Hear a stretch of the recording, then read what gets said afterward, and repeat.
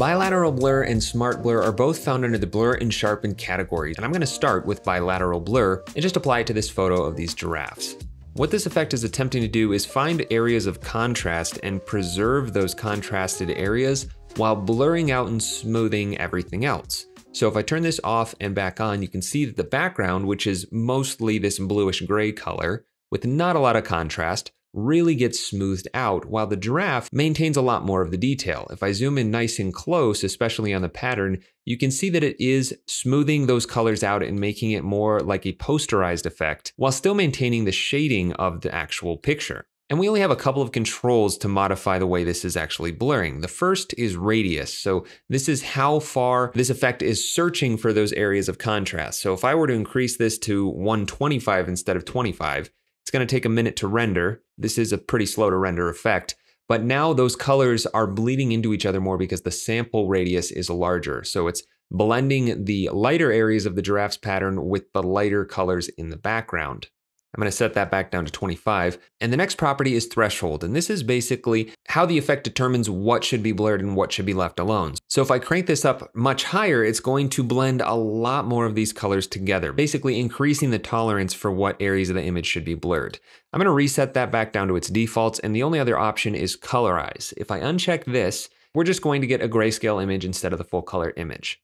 Now, bilateral blur is actually very similar to smart blur, so I'm going to add that now. And the two main controls are identical, radius and threshold. The difference between smart blur and bilateral blur is that smart blur is not going to blur those points of contrast at all. If I turn this off and turn bilateral blur back on and zoom in nice and close, I'll take a snapshot of this effect, bilateral blur, then turn it off, turn smart blur on, and then compare the two.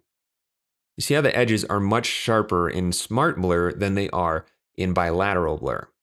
Now we're also losing more detail with smart blur, but we can modify the radius and threshold just like before. So if I turn that radius way up, again, this effect is pretty slow to render, it's going to make everything a lot softer, a lot more splotchy, basically posterizing this image a bit.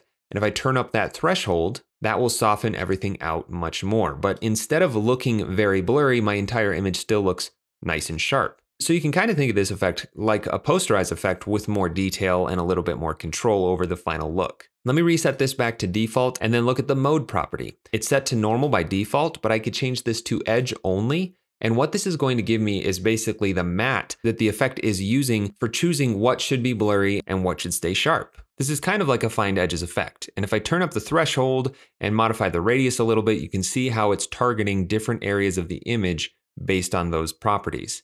I could also change this to overlay edge, and it's not only going to blur the image, but it's going to overlay that white edge where no blurring is getting applied on top of the image.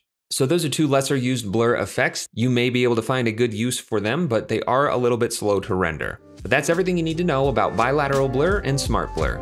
Hey, thanks for watching. If you enjoyed this tutorial, then check out the other ones here on my YouTube channel. And if you like my teaching style, then definitely check out my longer form content on Skillshare and School of Motion. And if you want to support more tutorials like this one, check out my Patreon. You can find links for all of that stuff in the description of this video.